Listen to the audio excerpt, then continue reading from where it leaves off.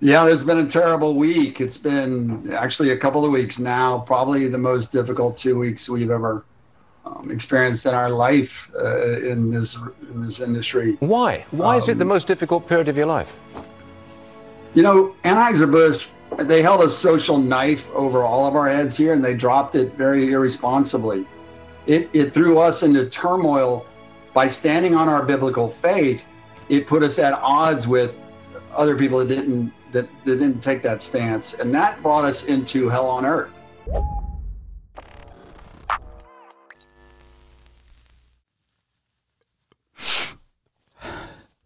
You know, us lefties have been laughing it up a lot lately, making fun of hypersensitive right-wingers melting down over Bud Light's brand deal with trans influencer Dylan Mulvaney. But, you know, as we laugh it up, we're forgetting that normal people are getting hurt. People like Joe Pinovich, the owner of Grill's Restaurant in Florida, who we just heard from, and he described this entire ordeal as the most difficult weeks of his life. Still think this is funny, leftists? I feel so bad for him. Listen, these right-wing piss babies will spend an entire year shrieking about cancel culture and left-wing snowflakes, only to become the very embodiment of that left-wing caricature themselves. It's amazing, isn't it? But that's to be expected when every accusation is a confession. But this whole kerfuffle over Bud Light has culminated in political commentary from right-wingers that is so fucking absurd, it is quite literally indistinguishable from parody at this point. So I'm going to give you one example here. So we're going to look at an actual video put out by the governor of Arkansas, Sarah Huckabee Sanders, who, by the way, brought back child labor in her state. The children look incredibly enthusiastic about this. Anyways, in this video, she's going to announce that she's selling koozies promoting real women. America presents Real Women of Politics. Real women of politics. Today, we salute all the real woman leaders of this great country. Real women don't have to fake it. Real women doing real things. Real women work too hard for this. Some big companies can't tell the difference between real and fake anymore. Real people know the difference. That's why we're introducing the Real Women of Politics koozie. Real women of politics. Now, you can salute the real women of politics at every backyard barbecue and tailgate. And if it covers up the label of a big woke company, well, that works too. Real women of politics. Order your Real Women of Politics koozie today. That was a banger. Okay, so right off the bat, there's so much to say about this. First of all, if I told you that that was a corny SNL clip satirizing the right's hysteria over Bud Light, I think that you'd believe it if I gave you no additional context. Now, second of all, if you're hiding the woke beer that you buy, doesn't that undermine the entire fucking point of the boycott in the first place? Seems kind of counterproductive. Lastly, I have to admit that if I were forced to choose between just one of these koozies, I'm not going to lie, I would cop the Kay Ivey koozie, specifically because out of all of those women, she's the realest. We're getting a, excuse me, a slight increase in the number of doses that we'll be getting to the state. Here you go, Kay. Put it on. It's your crown, queen. You've earned it. Now, listen, I'm still thinking about the video. The problem with basing who is or isn't a real woman on gender norms is that it's only going to come back to bite conservative women in the asses at some point, because not that long ago, the definition of real women in the eyes of conservatives was very different. 100 years ago, Republicans might have argued that you're only a real woman if you stay at home and take care of your family and not be a governor. In fact, the first female governor in U.S. history, Nellie Ross, wasn't elected until 1924, and she was a Democrat. The first Republican woman to become a governor was Vesta Roy in 1982, 57 years later. But here's the catch. She wasn't actually elected. She only served as governor temporarily after the incumbent had died. It wouldn't be until 1987 when Republicans would elect their first female governor, Kay Orr in Nebraska. So Sarah Huckabee Sanders was only 5 years old at that time. So for the entirety of her life, she's seen Republicans embrace female governors as real women.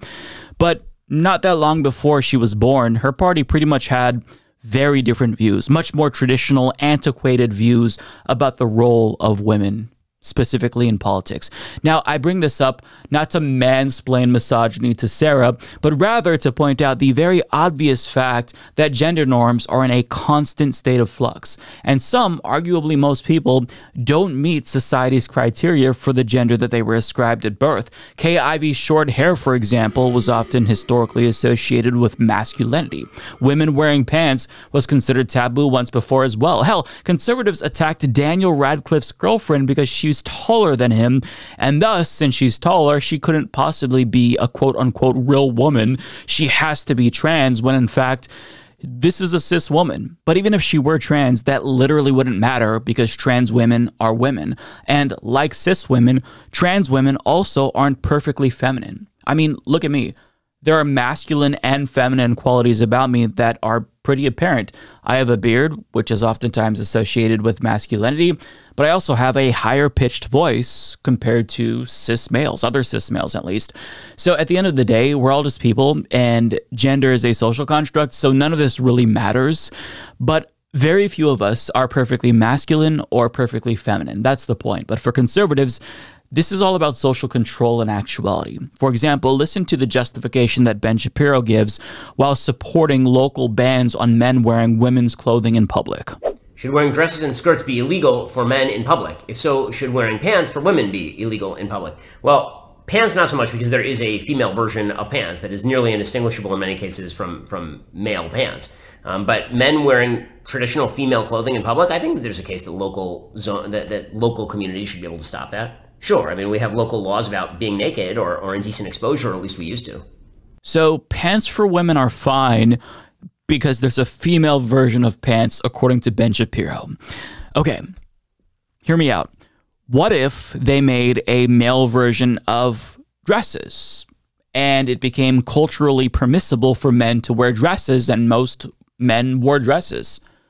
I mean, in his very argument, he's demonstrating how gender and gender norms are in a constant state of flux. Besides, has any of these motherfuckers ever heard of a kilt? I mean, that video there, though, is really important because it demonstrates the irrationality of their arguments. It's driven purely by emotion. And they just want to control people. That's what this is about. Enforcing rigid gender norms is one element of their control. It's one aspect of the theocracy that they want to impose on all of us. But getting back to Bud Light, in the end, cancel culture won because Bud Light caved to the mob, which is what conservatives say you should never ever do. MSNBC columnist Katelyn Burns writes, Bud Light recently made a play for queer consumers when it produced a single can of the brand's beer featuring trans TikTok influencer Dylan Mulvaney's likeness. On April 1st, Mulvaney made an Instagram post promoting Bud Light to her nearly 2 million followers, but the company's response to the conservative backlash that followed suggests that its campaign didn't come with any real commitment to inclusion. Shocker. The Associated Press reported Saturday, citing media reports, that Alyssa Heinerschied, Bud Light's vice president of marketing who oversaw the partnership with Mulvaney, will be replaced and is taking a leave of absence. The Wall Street Journal reported Sunday that Daniel Blake, an Anheuser-Bush marketing executive, also took a leave of absence. Yeah, so at the end of the day, they capitulated. And they didn't have to, but I mean, when it comes to these corporations, they don't care about anything but money. So what conservatives don't understand is that Bud Light, they never actually cared about trans people or trans rights. They did a brand deal with Dylan Mulvaney to market their products to LGBTQ plus people, who they also want to profit off of, because there's a lot of gay people in this country. 20% of Gen Z, they identify as LGBTQ plus. So of course, Bud Light wants to sell them their products as well. It's a huge demographic. But organized backlash to Bud Light ended up undermining profits in the end, which is why they ultimately caved. But in doing so, they alienated LGBTQ plus people now by abandoning us the second it became convenient for them to do so. See, the thing about social justice causes is that they're zero-sum games by their very nature. You're either on the right side of history and you stand for equality, or you're on the side of bigots. There's really no way to appease both sides here.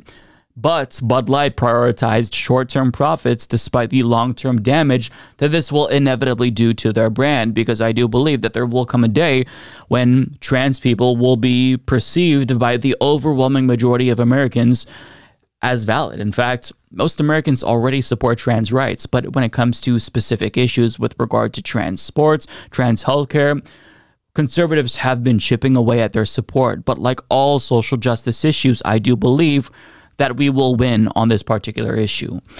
But as obtuse as conservatives are, they are right about one thing, and that's that representation does matter. That's the reason why the reaction to this was so strong, because they know that the mere presence of a trans person on a product, I guess historically perceived as a conservative brand, I don't really know, honestly, that normalizes them. That normalizes trans people, which is precisely the antithesis of the genocidal right's current mission. But in conclusion, this battle won't be won in the realm of corporate America. It'll be won on the ground with grassroots activists and at the legislative level, which is where the rest of us really should dedicate most of our time towards. But I don't think it's wrong to laugh at these dipshits when they shriek about the most innocuous shit imaginable. I mean, imagine if, I don't know, some corporation, McDonald's, did a brand deal with Charlie Kirk. Do you think that anyone would shriek that loudly on the left or liberals? Do you think that anyone would be as equally outraged? Doubtful. But regardless, conservatives are going to conservative, and that means be completely hypocritical and cry about cancel culture while simultaneously being the mob that they have historically denounced. And when I say historically, I mean for the past couple of years or so, when they made cancel culture the boogeyman. But now cancel culture's back, baby, and they're all in on canceling corporations that go woke, apparently. So, yeah, Bud Light isn't the first corporation to be canceled by conservatives, and they absolutely will not be the last. Up yours, up yours, up yours. Sons of bitches, bitches, bitches. Woke moralists, woke moralists, woke moralists. I dreamed I saw my maternal grandmother. She was stroking herself absent-mindedly. I let her have her way. Her genital region was exposed. I let her have her way.